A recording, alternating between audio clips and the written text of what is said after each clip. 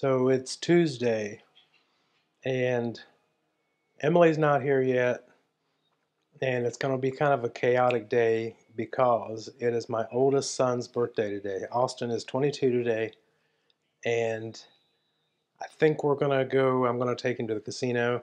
I came home, I made a little bit of bacon, and I'm getting ready. I made more ground beef for my lunch tomorrow. And what I'm going to do is uh, Dr. Ken Berry on his channel, we seen this about a couple months ago. He takes bacon and cuts it into quarters, like I have right here. I have quartered the bacon. Basically, just cut the bacon in four equal pieces, and I am going to cook it in this pot with a lid on it. And I'm going to cook it longer than normal. I usually like chewy bacon, but what I'm making is I'm making bacon chips. And these are the ultimate snack if you're on carnivore or keto or beef, butter, bacon, and eggs like we are. So it basically makes like bacon potato chips, and they're great. And if I wasn't doing beef, butter, bacon, and eggs, you can use it and dip it in anything you want, any kind of dip, salsa, or when we went down to Tennessee last month, we took them on the trip and ate them like chips, and they're a really good filling snack, and that's what I'm going to do. So after I cook them, I'm going to cook them with the lid on. They'll cook for about 20 minutes covered, and that will make them very crispy. And so yeah, I am just taking them. I don't think you have to do this, but I will put each one of them in there individually. And another thing that Dr. Berry pointed out is that when you cook bacon, you normally get splatter. But when you cook it in a pan with a high side, you get almost zero splatter at all. So that is a bonus.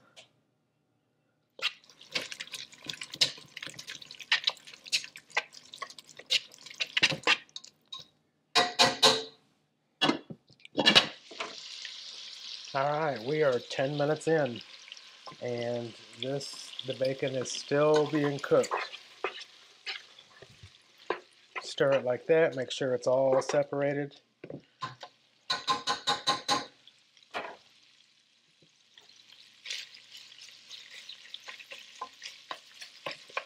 Still cooking. So 10 minutes, it takes about 20 minutes, what it did last time.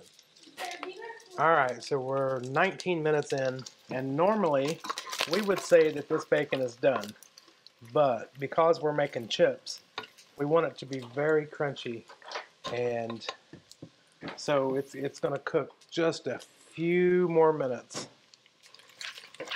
I keep stirring it,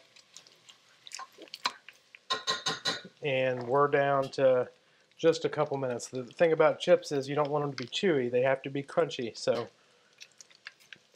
even though I feel like I want to take it off because it looks done, I have to wait another minute or two. All right, it's been another minute. I am going to turn the heat off, and I'm going to pull these bacon chips out.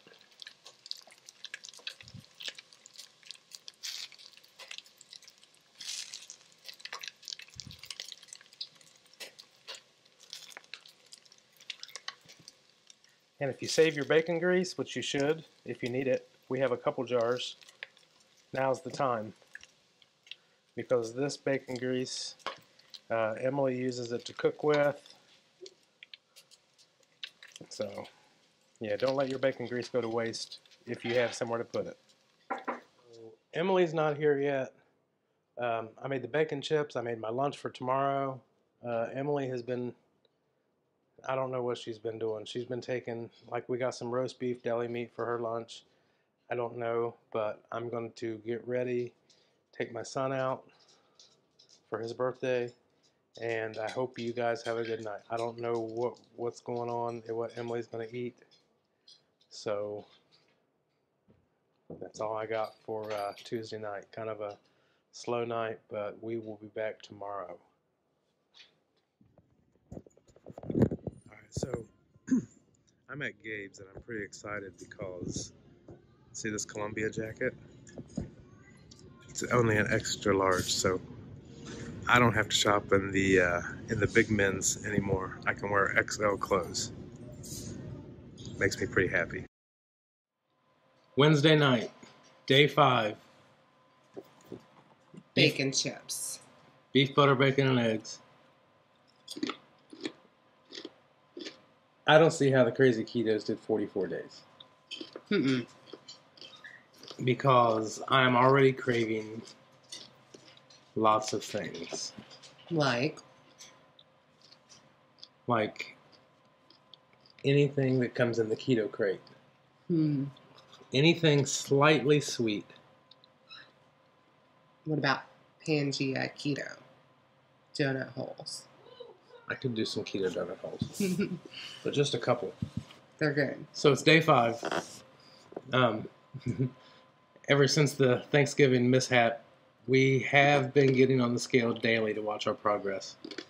That's not a healthy thing to do. Yeah. It really isn't. I know it's it's bad, but so the next day I was up like 4 pounds. Me too. Exactly. And then the day after that I was at 2 pounds. Same. Exactly. And then the day after that I was up 1 pound.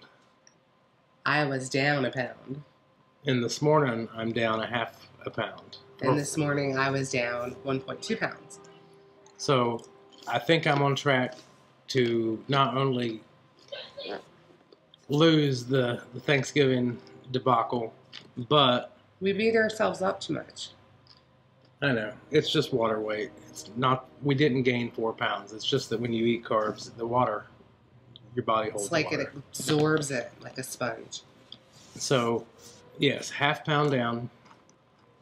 We're just saying it's completely possible to have a cheat meal. If it's a birthday, a holiday, or whatever, you can get right back on track.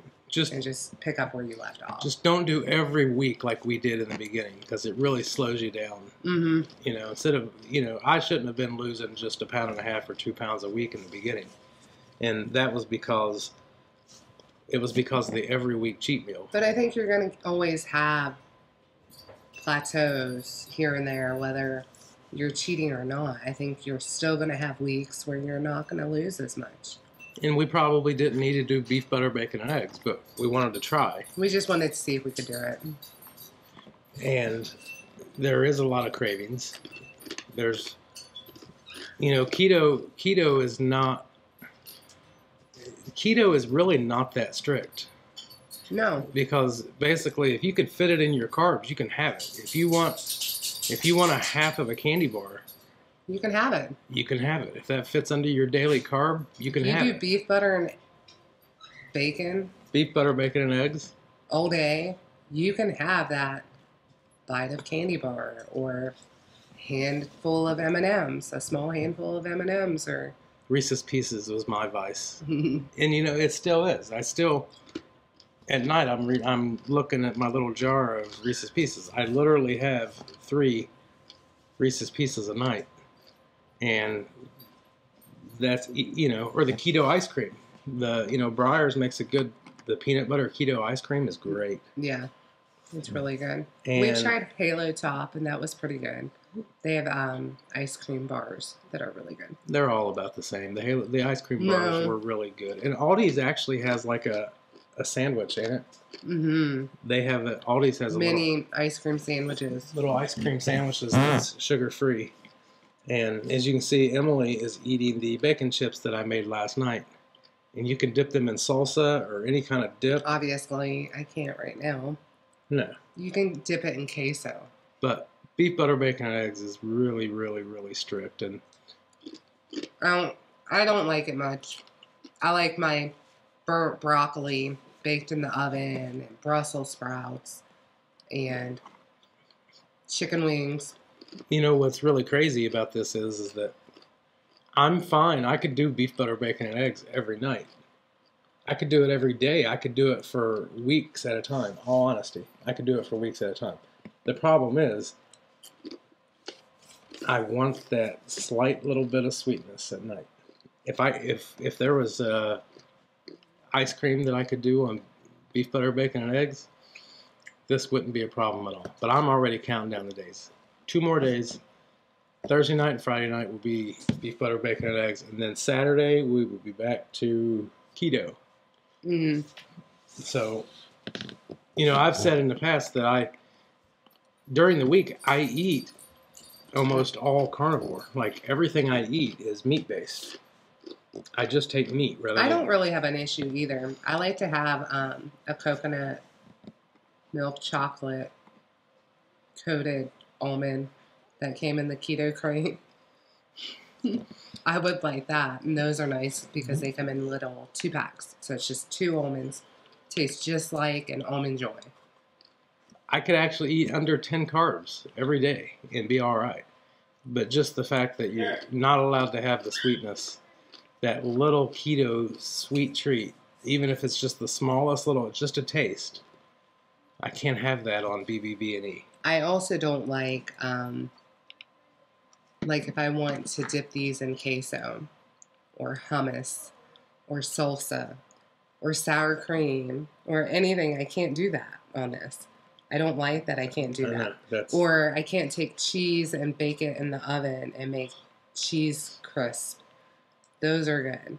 Can't have that. Yeah, on the Blackstone, I make cheese. I just put cheese in little piles, and it melts down, and it browns up, and it's really cheap too. It's just kind of like chips. You can do it in the oven too. Yeah, we've done it always. It just seems like the Blackstone's so easy just to turn it on and do it. But provolone, especially if you get like a smoked, any form of a smoked cheese. It's good. I do miss that. So I did not go to work today. I woke up with a headache when my alarm went off, and I just decided to turn back over. I did not go to work. Therefore, I did not even begin to eat anything until like 4:30. So tomorrow, I will be taking my ground beef to work that I was supposed to have taken today. Had a beef snack stick. What'd you have? I had an all beef hot dog and 2 hard-boiled eggs. And now I'm eating bacon chips because he hasn't cooked my dinner yet. I have. Actually, right behind me, there's a crock pot that has a chuck roast, a 3-pound chuck roast in it, which I believe that's going to be for tomorrow. And on the other side, for tonight, we are getting ready to cook these 4 New York strip steaks. Like I said, that's why I'm eating the bacon. So, here's a win. I am wearing a extra large sweatshirt Hoodie. Hoodie that was given to me a long time ago. And wasn't that given to you by Austin? Austin? Okay. Yep. My son when he lost some weight, and he gave me this hoodie, and be honest with you, I put it on and it fit really snug, and I was like, man, what size is this? And I took it off and I looked at it and sent me a picture. Sent a picture and started smiling. So then we went to Gabe's in Burlington today and looked around, and I'm looking for a coat because, as you've seen in my other video, I don't have a coat anymore. I gave my coat to Derek. So I'm still kind of looking for a coat, but I can wear all the extra large coats. So I'm thinking now that I'm now an extra large. That's what we're going with. Now what's funny is... I'm going to go to Hollister and get him a sweatshirt. No, they won't fit. They won't fit. You know what? They didn't want me when I was fat, so they ain't getting me now. They didn't have any sizes for me. They have pant sizes. They didn't have no... Hollister and them places had nothing for me when I was fat, and I'm not giving them anything now. You don't know that because you never even went in. I did go in. They had nothing my size. I'll never shop there either. They don't make my size. So they fat shame. They don't want their clothes big. So they can't have me after I get down smaller. Right. But anyway, I always thought, well, there would be better clothes when I get down to another size. Well, at Gabe's in Burlington, believe it or not, it seemed like they had more clothes in the 2 and 3X than they did in the XL. Oh, that was just only because you were looking. So I always thought, man, when I get down to the XL, I'll I'll be able to find more clothes. So I started Mhm. looking. They didn't have anything that I wanted. There was a coat that I liked, and it didn't have a hood on it though. But I'll find what I want. I'll find one. But I need a winter coat because it's getting colder by the day. Right. So, New York strips for dinner. Yay. Tomorrow will be Chuck roast. probably chuck roast. That Yeah. might just be snack food. That's one of my favorite things. Because- I'm okay with snacking on that Because too. I got T-bones also. So, But you anyway. only got 2. That's because all the other ones. So when you buy a T-bone, How are we going to have a T-bone for 4 people? on one side you got the New York strip, and on the other side you got the tenderloin, which is like the filet mignon. That's the really tender meat. It's the smaller section on the side of the T-bone. You got the New York strip and then the tenderloin. Well, all the other ones that I seen that were in the packs, they really didn't have any of the filet. They didn't have hardly any of the tenderloin on there. It was just. So I guess we can make 4 steaks out of the 2. No. I'm calling dibs on a filet, if that's the case. So, well, I don't know if Austin will be here tomorrow night. I don't know when he works. Right. I don't know if he works early or if he works late. We'll figure it out. We'll figure it out. But, yeah, I didn't want to, because a T-bone without the filet on the side is nothing but a New York strip that you're paying more for because it's got a bone. You're paying for the weight of the bone. It still tastes better. Maybe. It does. Maybe. We'll see. When we make these, we'll see. Because I season them up and they've set for a few hours with seasoning on them. Okay. So we'll see how that is. Can I have horseradish on this? I don't know. Beef, butter, bacon, and egg. I don't think it falls into any of those categories. I don't think so. But you can have mustard. You can have mustard. And you should be able to have mayo because mayo is eggs. Maybe if you make your own where it doesn't have all the other oils. So, well, the Crazy Ketos made butter mayo. Yep. They You can do it. made mayo out of butter. So That didn't work well for us. We didn't like it. Or I didn't like it. So it's Wednesday. We'll be filming a little bit. Let's try not to get on the scale the rest of the week until Saturday. I can do that. Thursday, and then there'll be a video of the final night of beef, butter, bacon, and egg. And then Saturday, we'll weigh in and see. Hopefully, I can still at least have this half pound, then I'm down. So, huh? The half pound that you're up. I'm not up, I'm down. You are down? I'm down a half pound. Okay. I am down a half pound. I wouldn't lie. Down a half pound. We'll see. And then we got weigh-in Saturday, and I don't know what we're doing this weekend. I have an oil change, and Abby has a groomer's appointment. That's what I have going on this weekend. Our Basset Hound has a groomer appointment on Saturday, and I have an oil change appointment on Sunday. Because she stinks. Bassets do stink.